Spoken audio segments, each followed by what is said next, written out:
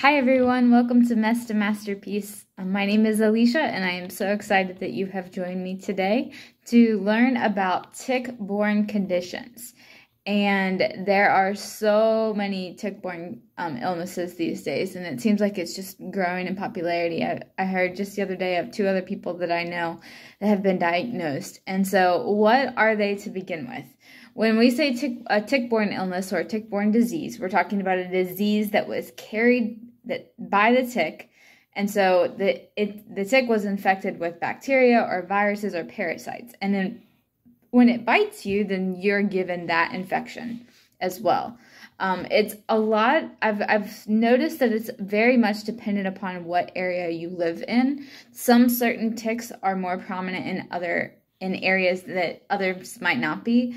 And also another thing about tick-borne illnesses that's kind of tricky is that you may not know if you've contracted a tick-borne illness until years later. Sometimes there are acute signs if you know what to be looking for, but other times there's not. And so like me, I had 3 different tick-borne diseases, actually 4, that buried, and I was bit probably by lots and lots of ticks growing up, and because of just playing outside and growing up in Kentucky. And then now here I am 20 years later and finding out that I have all these, tick-borne illnesses. So it's can be tricky. So what's the most common tick-borne illness is Lyme disease. So you might have heard that. I also have a few others that are tick-borne: Bartonella and Babesia. I had never heard of them. I thought they were speaking a foreign language when the doctor told me. But also Rocky Mountain Spotted Fever is another one that I've had. Thankfully, with the Rocky Mountain Spotted Fever, we were able to treat that, and so that my level that they had measured in the blood went down, or was basically non-existent, and so that takes away that illness in a sense. But with the Babesia and Bartonella and Lyme, I'm going to talk about the complications with treating. Alpha-gal is also another super common illness, especially in this area where I live in Virginia, and it's caused by the Lone Star tick.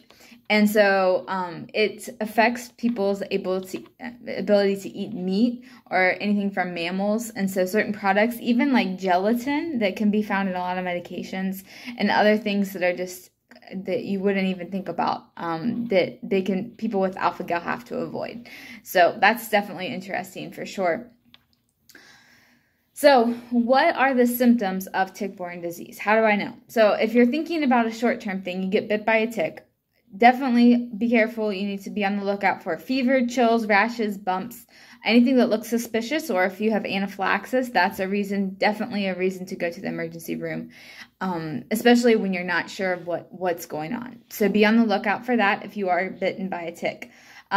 As far as long-term effects, it manifests different in everybody, and depending on a lot of the times, if you have one of those tick-borne, then you have either a couple or a pair. They normally don't come by themselves.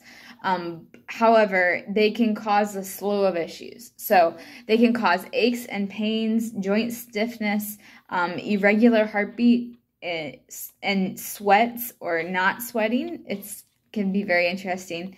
Also, neurological and GI issues are all part of tick-borne illnesses. And so you can tell that's really broad, and that's really like all over the place, and it really can affect more than you'd think. I've known several people that have had just completely debilitating issues from just tick-borne disease. And you would think it's just that, but it's not. It's a lot harder. And part of the reason it's harder is because of the treatment.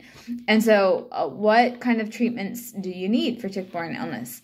Most of the time, doctors recommend IV treatment for a long period of time, for like 3 to 6 months.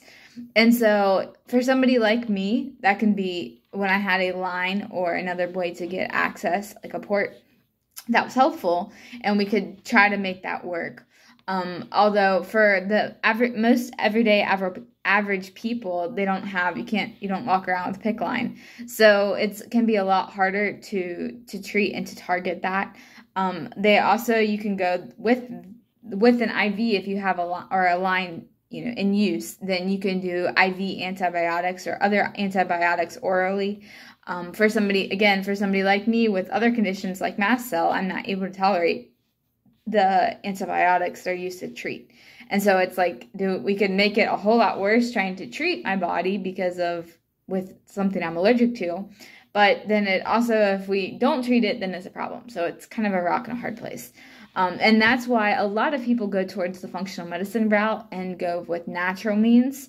And so whether it's taking certain herbs or supplements, that's also an option. Again, you have to watch out if you have comorbidities like me because of allergies and things like that. So what can you do now that you know a little bit more about ticks? What can you do? Research, become more and more aware of it. I think that's our education is the first step. But the second step is make sure that if you are outside, especially this summer, and the weather has been so nice and it's easy to go and be playing in the woods or with your kids or, out in an area that has a lot of ticks, and just forget, you come in, you're tight, and you forget to check. But take the time to check right there, that day, that moment, and that way then you're preventing, hopefully, problems down the road. So again, I'm not a doctor or a nurse or medical advice, but this is just my experience with tick-borne illness. So if you have any comments or questions, you can always feel free to message me or comment below.